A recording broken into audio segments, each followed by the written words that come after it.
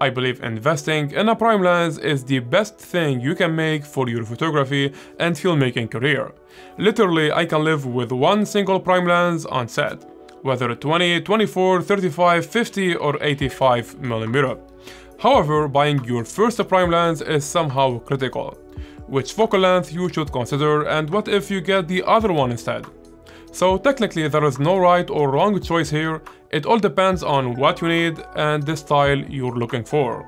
Because every prime lens has a unique look and feel that you cannot achieve with the other one. So in this video guys, we'll test 4 major f1.8 prime lenses: 20, 35, 50 and 85mm.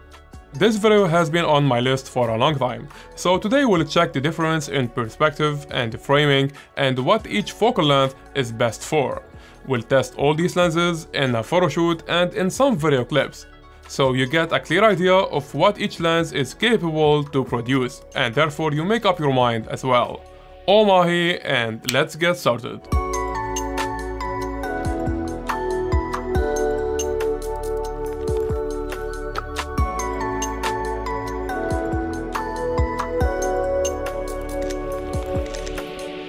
Although I'm using Sony camera and lenses, the same concept and results apply to all other camera brands, whether Canon, Nikon, Panasonic and so on.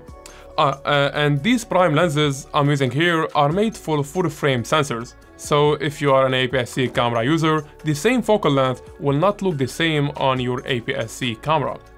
For instance, a 35mm APS-C lens will be roughly equivalent to a 50mm on a full frame, so keep that in mind. Now let me show you some images and I want you to guess which one is which lens, which one is 20, 35, 50 and 85mm.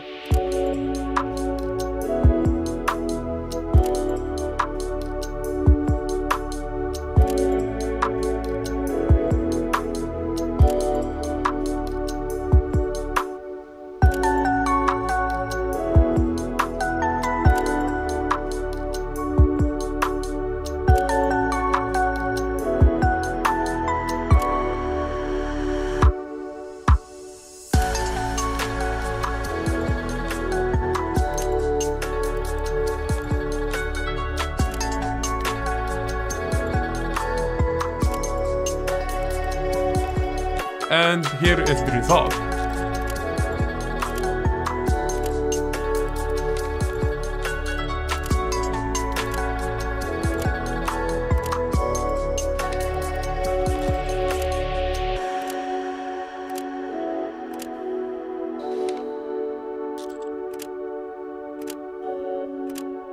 Now let's see the difference between the 4 prime lenses we have here: 20, 35, 50 and 85mm. See, each lens has a different look. Now starting with the 20mm prime f1.8. It's a beautiful wide-angle lens with a decent shallow depth of field background. As you see, the 20mm lens helps in telling a story by showing the environment around your subject. Now the 35mm is a tighter focal length, however, it also displays some of the surroundings. A kind of 20mm but a little bit tighter.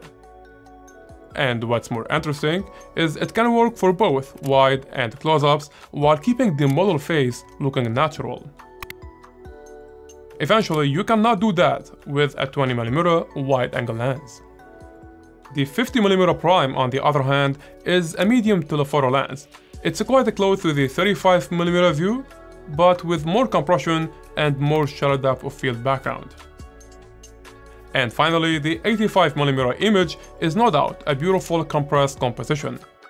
We have a huge separation between the subject and the surrounding.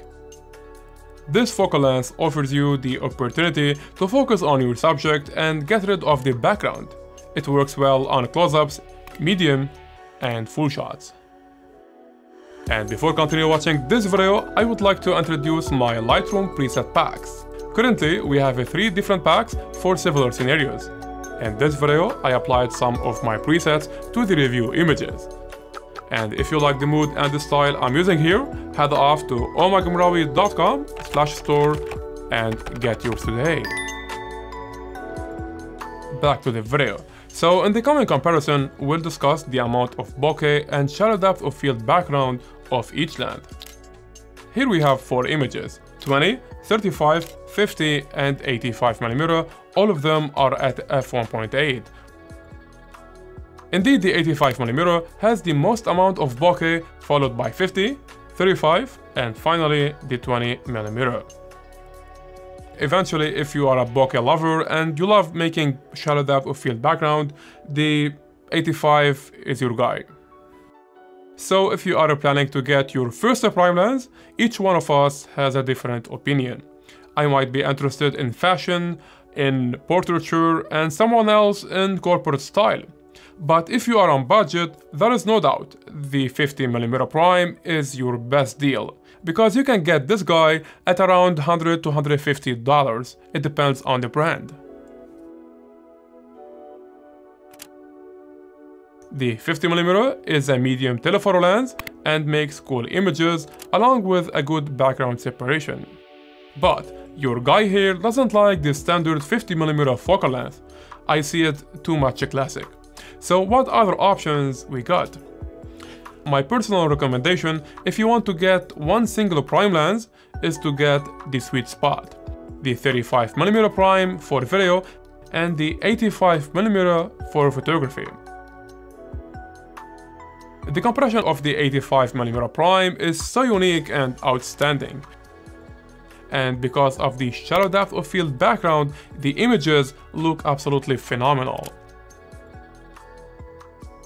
And the follow-up prime lens you should consider for photography is the 35mm.